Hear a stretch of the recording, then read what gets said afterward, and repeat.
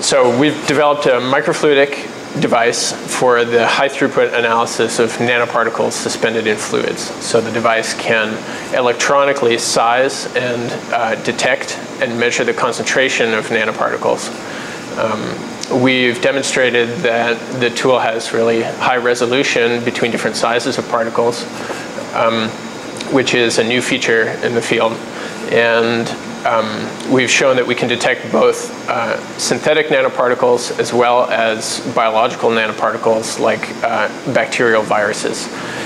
We've also demonstrated that it can detect these particles in biological fluids such as mouse blood. Nanoparticles are being used in a huge variety of applications these days, and people are developing more and more applications. So, for example, they're used as additives in composite materials, they're used in cosmetics, but they're also used in medicine as drug delivery vehicles, and all sorts of applications, and new ones being developed all the time. So one main application we see for our device is as a quality analysis or quality control tool for these industries. Also, on the other side, there are fundamental research applications in biology and medicine that could use this technology as well. So the heart of the device looks like this. So there are two components. The first is the microfluidic chip, which is this clear part. It's a piece of glass with a polymer that's molded on top of it. And also then that's attached to this electronic readout chip as well that has some very simple electronics. So the device is like this.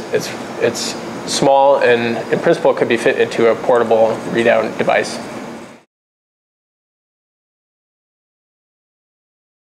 So this technology advances the field of nanoparticle analysis by adding an instrument to the suite of instruments that's already there that can measure individual nanoparticles and distinguish different nanoparticles by their size at a level that far exceeds anything that's presently commercially available.